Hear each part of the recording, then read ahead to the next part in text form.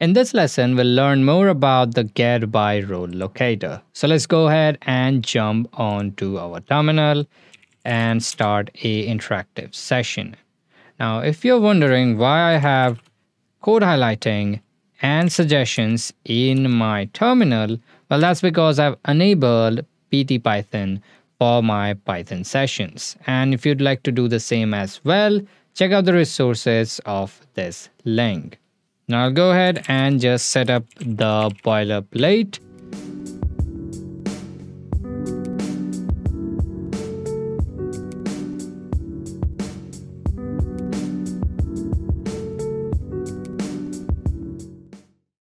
Okay, so I have set up the browser, opened a new page, and now we can get started. Now, to test our locators, it'd be nice if we have a website with all kinds of different HTML elements, and we can just do that with this website. Of course, you'll find the same in the resources as well. That is bootswatch.com-default. Now let's go ahead and go to the same. You can see it is a normal website with all kinds of elements, buttons, headings. So to start, let's say we'd like to select a button, and we already selected links. So let's try selecting buttons like this default button. So let's go ahead and inspect its code. You can see the inspector is taking more than half of our web window, which is already half of a screen. So let's go ahead and dock it out. To do that, you can find this more options button. Click on that and select the dock side as undock. It will become a free window which you can move around. So I'll place it here and expand it in width. You can see the inspector. So let's go ahead and increase the size as well. Now we can go ahead and inspect this button, which is this default button. You can see it is type of a button and it has the default button text. Now to see the roles like in our Visual Studio Code, you can see this is the link.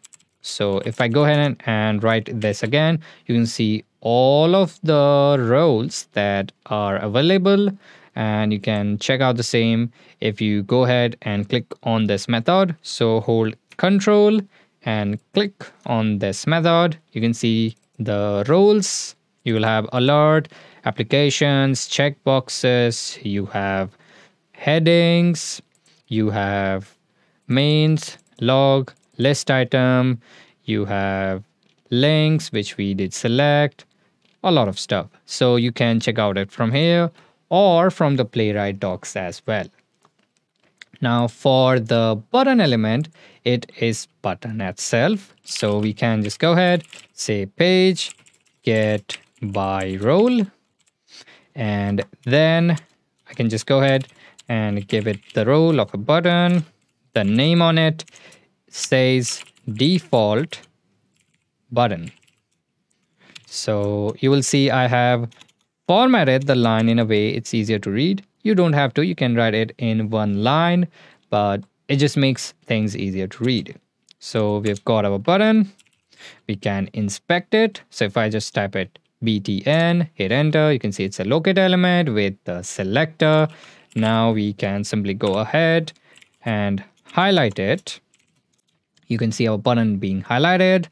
We can also click it, which will of course lead to nothing. You can see if I click on this button, nothing happens, but it is clickable as well. Now let's try selecting a heading element. So let's pull up our inspector. We'll go ahead and select it. You can see it's a H2 element with heading of 2. And we just saw the role for a heading is heading. So if it's H1, H2, H3, whatever it is, if it's a heading, then you use the role of heading. So we can use page, get by role again, and we'll give it the role of heading, and then the name on it says heading 2. So let's go ahead and highlight our locator. You can see how high our heading is being highlighted. Now let's try selecting these radio buttons checkboxes. We'll look at the input fields in the coming lesson. For now, let's just try to select this radio button. So let's pull up the inspector, look at its code.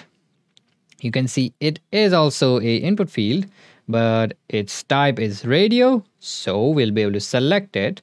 So we can go ahead and try to do something like a radio button page get by role, and we will give it the role of radio. And to make sure it is there, I will use this documentation. So we should be able to find a radio like this. Great. Now we can just provide it a name, and the name will be a bit too long. So the radio has a label which is this much. So I'll just go ahead and copy it. So option 1 is this, and that be sure to include by it's great. Now we can just paste it in, and then I can just go ahead, try to select it. Cool, we have selected it. And now if I go ahead and highlight it, you can see our radio button is highlighted. Similarly, we can select the checkbox as well. So let's try to inspect it. Again, we will use the get by role method. We'll specify the role, which is checkbox. Again, you can just verify the role from the docs. The name on it says default checkbox. And then we will have it selected. Let's try highlighting it. It's highlighted. And now, of course, this is not we're discussing here, but we can select it as well using the check method. Now we will learn more about these type of actions in the coming section, but it's a small thing which we can do right now. So if I execute the check method on the checkbox, you can see it gets checked. So that's how we can select different elements based on their role using the get by role method.